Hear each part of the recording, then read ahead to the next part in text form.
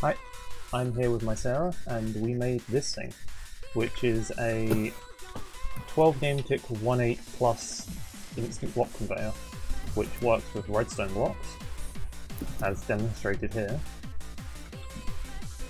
Like, the redstone blocks, you only need to have this thing at the end, otherwise, obviously when the redstone block gets to here, this would extend and it would be unpleasant. I can demonstrate it clocking at 12 game ticks. As you can see, 12 game tick clock. It's perfectly happy doing this.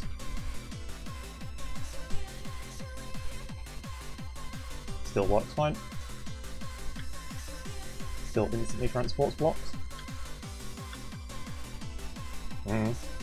It's a device. Technically you can clock it at 9 game tick, but it would only transport every resource whenever it can. Yeah, I mean...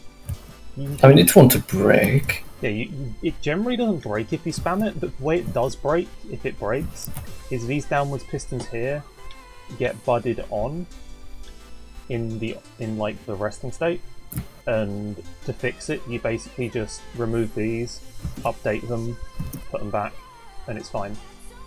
Otherwise, just the buds at the top need to be pushed down. With just updating the piston. Yeah, again, easy.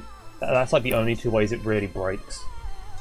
And there's also this, which is same thing, but a bit smaller, but it uses dust. And it's cheaper, and you could obviously make it even cheaper, like you can replace these with solid blocks and a dust dot. And I think probably that as well, if you tried hard enough. And that as well is pretty trivial.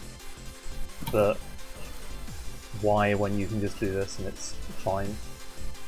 Anyway, see ya.